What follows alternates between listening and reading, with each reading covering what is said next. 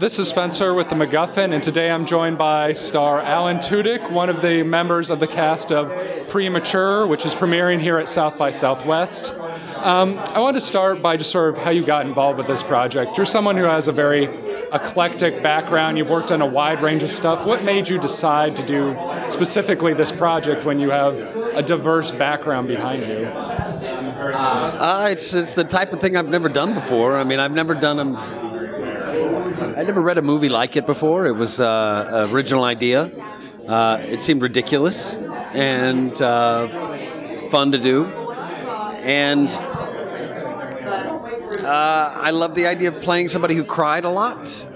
Yeah, you have actually a sort of interesting part, and I guess everyone does, in the sense that the story is about a boy whose sort of day keeps repeating itself. And is that challenging as an actor to sort of have to do the same scene over and over again, but mutate it slightly each time? Like, how is it trying to make it fresh for yourself? Because, I mean, I imagine after, like, the 30th take, you're like, okay, I've said lupus enough times. I'm ready for this. Right.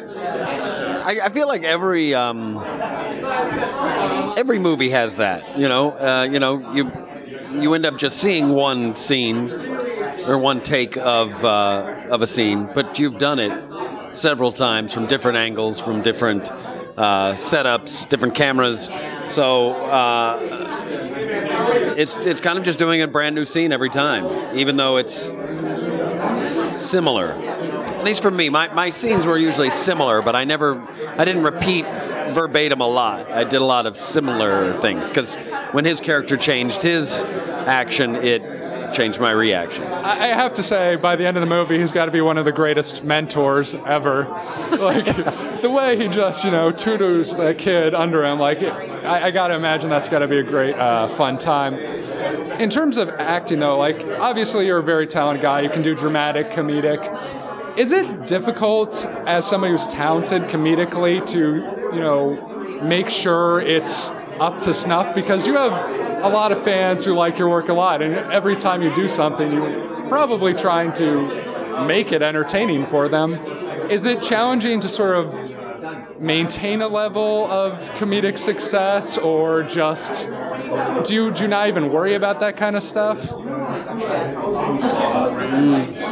I guess I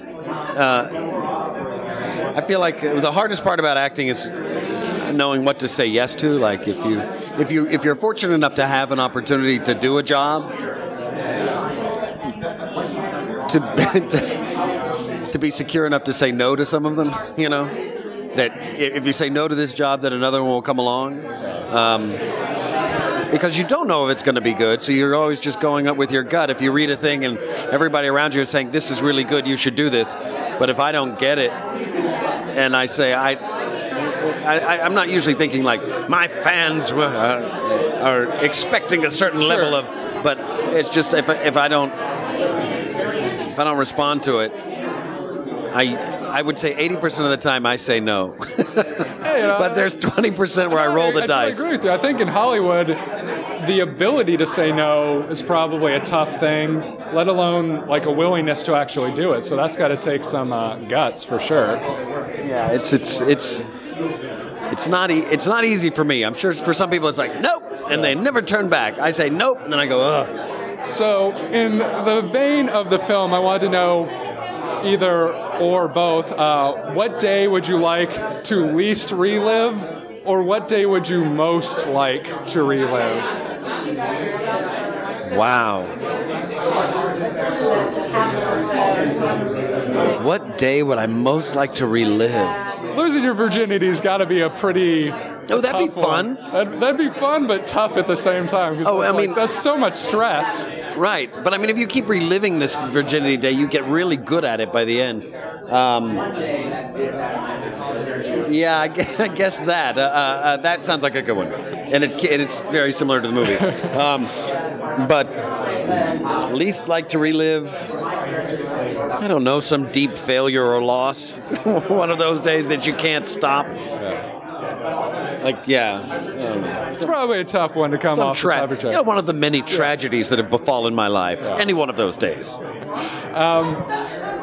what is your sort of perspective in terms of, I mean, I don't know if it's a career planning kind of thing, but, this is obviously a much more independent project than some of the ones you've worked on. Do you intentionally want to do something like work on indie films because it might give you more ability to do different characters, something like that? Or do you even, is it just like you evaluate every project as it comes to you? Because there are some people, like Clooney or somebody who does like one for him and then one for the studios or whatever. Is that something that you like to think about or do? Or I don't have that. I don't have the same freedom as George Clooney, surprisingly. I mean, if you're not like in the next like Avengers, like then something's gone wrong. Like seriously, if you can't pull strings to get in there, something's wrong. It's I don't know, man. I just sort of whatever comes along, that you want to do, you say yes to. That's at some point soon. I'm going to make my own thing. I'm going to create. I've written something that we're working on getting made. That would be a television show. So until then, I'm just sort of a gun for hire, and whatever comes along that I like, I say yes to, and what I don't, I say no to. Well, that raises an interesting question. What have you not done yet that you would like to do? I mean, you've done like sci-fi, you've done period. I mean, if you consider things like Knight's Tale period piece, but like, Right. You've done a wide variety of stuff. Is there something you're just like, man, I want to be the serial killer in a Silence of the Lambs movie or something? Right. I want to be Hannibal Lecter. I mean, Right. Sorry, Mads Mikkelsen, season 3 of Hannibal, you're going to take over for it. No, none of that. No more kill. I've killed. I've done a lot of killing. I used to say romantic comedies. I would love to do some kind of like odd, quirky romantic comedy, but I don't even know about that anymore.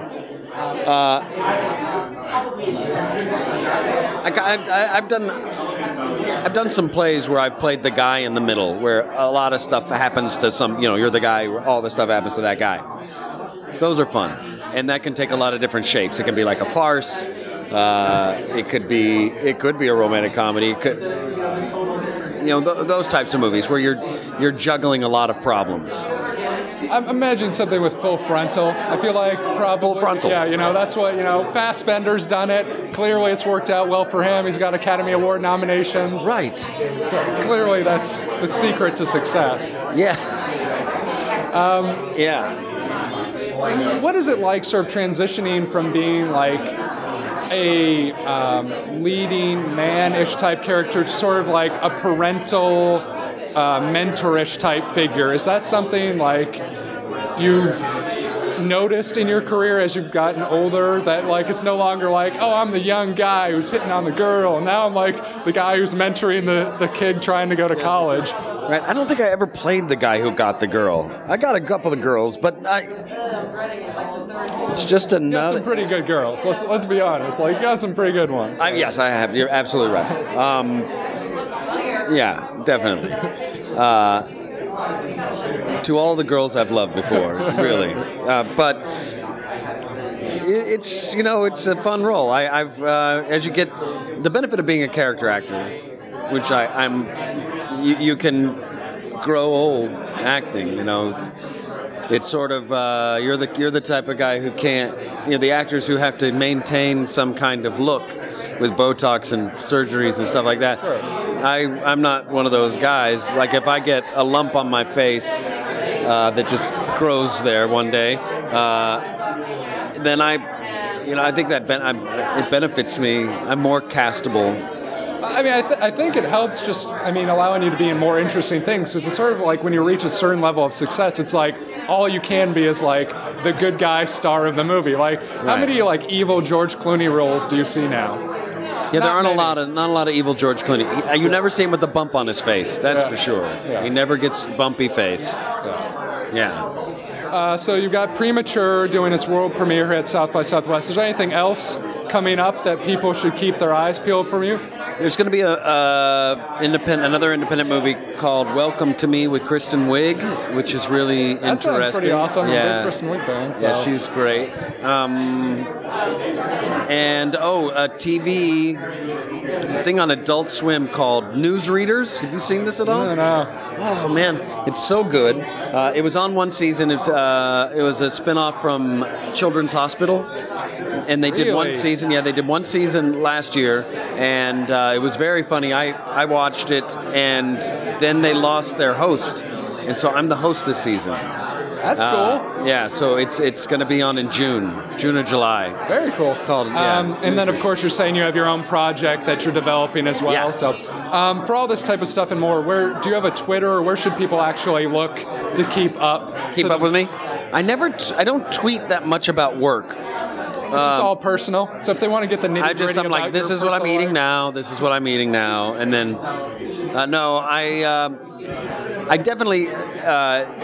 I think it's Alan Tudyk on Twitter. I'm verified or whatever that is. We'll check. Yeah. When I do my thing that I was talking about that I'm creating, I'll definitely be tweeting about that.